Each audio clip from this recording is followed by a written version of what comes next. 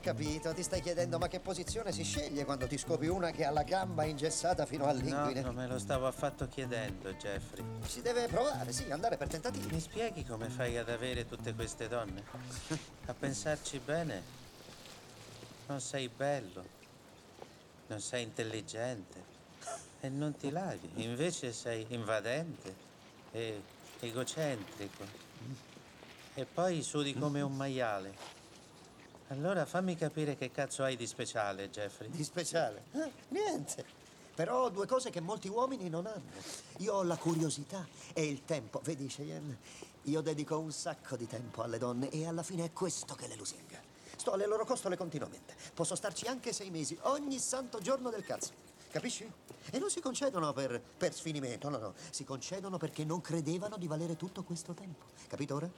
Più o meno. E la curiosità invece? La curiosità è la benzina che ti tiene in vita per quei 6 mesi. Sai chi ha detto la zoppetta un attimo prima del mio orgasmo? Ansimato, finisci sul gesso, voglio che mi lasci la firma. La firma, ti rendi conto? Sono cose che ti arricchiscono queste.